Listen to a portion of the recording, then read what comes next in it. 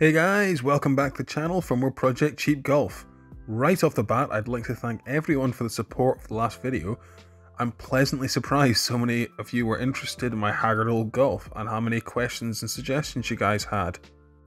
The most asked question was about what the actual cost of veg oil is and if it was worth running a car on it.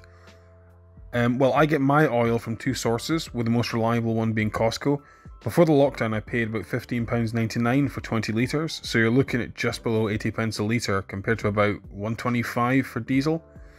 I do also occasionally find deals in supermarkets, like I found a 5 litre bottle for £3 about a month ago in Morrison's, but I could only really buy about 3 of them, because I wanted to avoid looking like I was panic buying since it was just about the middle of the coronavirus hysteria. To be honest, I bought the car on the assumption that the oil would be a little bit cheaper, since when I last ran a veg burner, it was just under £12 for 20 litres, which was in 2015. It's still very much worth the savings in my opinion, especially when you consider you get to drive 20-plus-year-old cars with lower fuel costs than a modern EcoBox. Plus, I haven't had a chance to see what the prices are like in Costco since the event. This might be a good time to remind our viewers, if there are any, please don't think about the event. And of course, remain indoors. So prices could have changed by now. Last time crude oil prices dropped dramatically, the price of Costco veg oil dropped as well, so here's hoping that that happened again. I was also asked why I didn't find a source of waste cooking oil and filter it, and there's 2 reasons for that. First, most of the problems I've seen people having when running on cooking oil is related to the fact that it's used oil. It's very difficult to filter out all the water and trace elements in waste oil, and over time it can mess with the car. It's far easier just to use new oil to begin with. Secondly, I literally do not have anywhere to house and use a messy filtration system. I'm just living in a rented room just now, and you'll see later in this video that any work I do on my car is just done on the street. Anyone could do what I'm doing as long as they have a basic tool set and ideally somewhere to store a few clean 20-litre containers. A few people asked if I was mixing anything with the veg oil, and up until now I've not. It's just been running relatively happily on 100% undiluted veg or sunflower oil. I'm going to run a tank of diesel through it because the prices have dropped enough and I can't get to Costco right now.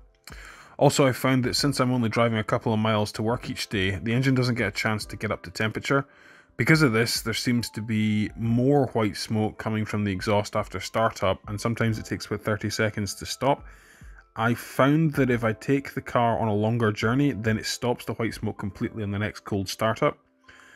From some research, this seems to be a common problem with naturally aspirated diesels, just because they don't run as hot as the turbocharged ones, so it's more difficult for them to burn everything off. Finally, on the viewer response side of things, there was a lot of backlash about trying to run the car on used engine oil. It basically turned into some people claiming it was highly illegal and would destroy the car almost instantly, and other commenters saying that they've been running diesel vehicles on engine oil for ages and it runs fine. The guys that actually do run waste engine oil do seem to put it through a centrifuge to filter out all the micron-sized metal particles, and that's simply too much effort for a guy like me just trying to get rid of 10 litres, so it's not really worth it for me, so I'm probably going to drop that idea. I think by now I've covered everything about the veg oil aspect of the car, but if you have any more questions, then just leave a comment. So this week I fixed a few things on the Golf and did some maintenance. I picked up 20 litres of 5W30 oil from a Lithuanian company called Fanfaro for £38. The only information I could find about it were all of these absolute nuggets posting reviews after running their cars on it for a few weeks. So yeah, Steve, it must be good if your car didn't catch fire immediately after an oil change. I'm going to see what it looks like coming out of the engine in about 6 months when I do my next oil change. So I'll make another update round about then. I did buy 20 litres of 5W30 prior to this for only £30, but it got damaged in transit. Thanks DHL, quality service as always, great job. The oil and filter change were done with only a few mishaps. I couldn't get the filter cover off by hand, even though I screwed it on by hand only 3 months ago, so I had to use my specialist poverty belt tool. The sump plug thread is kind of rough, so I'll need to get a tap and die set at some point to clean the thread up a bit. That was still no excuse for the piss poor draining technique I tried to use that pissed oil everywhere.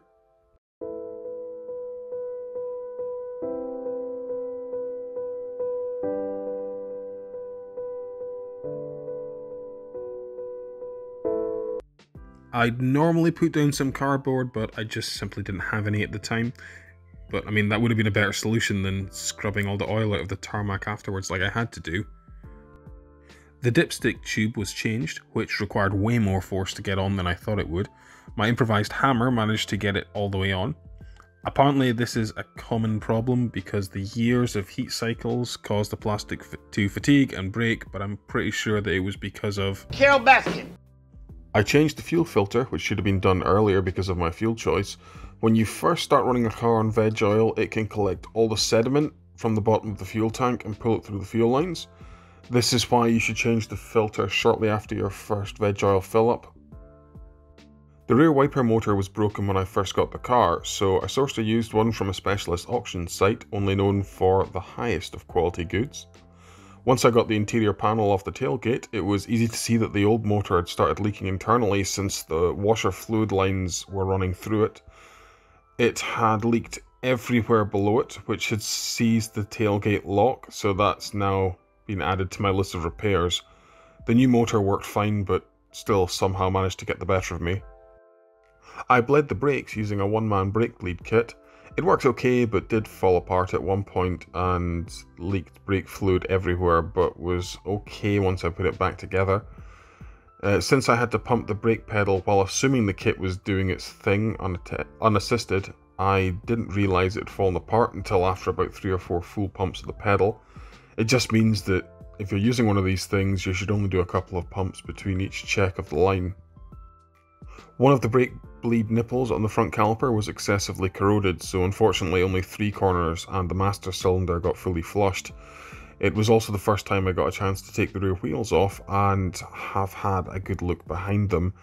There's still a bit of meat in the pads, but the rear discs are pretty pitted.